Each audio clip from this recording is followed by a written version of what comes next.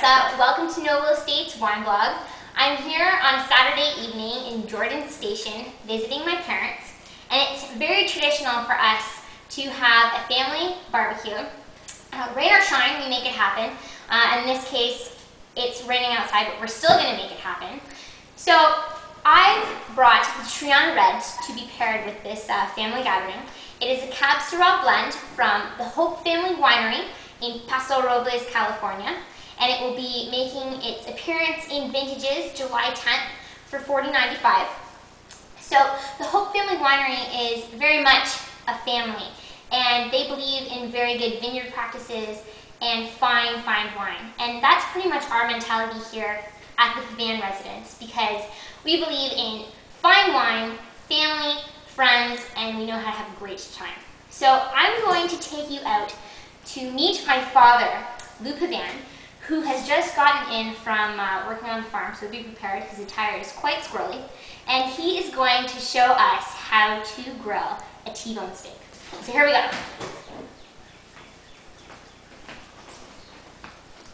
Hi, Dad. How you doing? Good. This is my father, Lou Pavan. Dad, this is Noble Estates Wine Blog. Welcome. Thank you for having me on. So you're going to show us how to grill a T-bone steak. Yeah, very simple. I usually do my steaks. It's usually high heat. I don't turn the heat down at all. I usually prep the barbecue, let it run for a while, very hot. I'm just actually cook it more on one side than the other. I'm just about going to flip this one over here. And how do you like your steaks, Dad? I like mine like medium rare. Of course, our family doesn't take it all that way, so it's a little bit trying, but I usually use the touch method of seeing how they're coming along.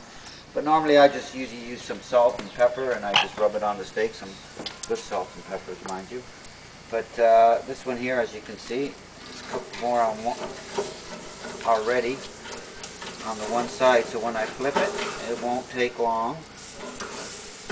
Oh, I'm getting excited. Oh yeah, this one here doesn't need much on this side. You touch it without gloves? Well, it's going to burn off anyways, hon. I'm very sterile, you know that. Sterile. After 3 children, what do you expect? Okay, Dad. Well, thank you for running through that with me. And I think we're going to throw the rest of the T-bones back on the grill and get ready for the fam to come on over. So thank you and cheers. Where's your wine? Oh, yes. Get your damn It's a very lovely wine, hon. And bon appetit, because I'm going to pour it on and we're going to have a good time and good food. All right, cheers.